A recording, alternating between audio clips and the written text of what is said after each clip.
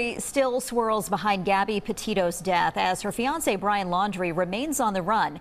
And as the manhunt for Laundrie continues, Dog the Bounty Hunter has pledged to do what he can to find him. Radio personality for Mega Atlanta Radio, Amani Sams, joins us this morning with more on this search. Good morning, Amani. How are you? Good morning. I'm great. How about you? Doing very well. You know, he actually said a couple of weeks ago that he would do this. So where is he looking?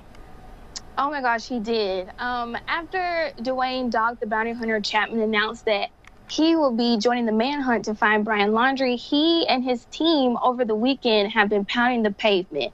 They've been spotted knee-deep in the swampy waters of Florida after receiving a very promising lead about Brian Laundrie's whereabouts.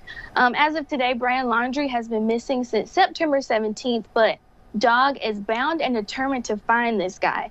He is even offering up $10,000 of his own money as reward for Brian Laundrie's whereabouts, and he's encouraging everyone to call his hotline, which is 833-TELL-DOG, if they see Brian, if they've spotted him, or even if they've picked him up through hitchhiking. So he is definitely on the case, and I have high hopes that he's definitely going to find this guy. Well, I mean, you know, it's what he does for a living. I imagine it can't hurt to have somebody else here on the case here. But I mean, when it comes down to it, there are so many tips coming in from all across the country. And there was actually one over the weekend that somebody saw him hiking the Appalachian Trail. So, I mean, yes, he could be anywhere. I can't imagine what it's like for law enforcement to try to sort through all of this.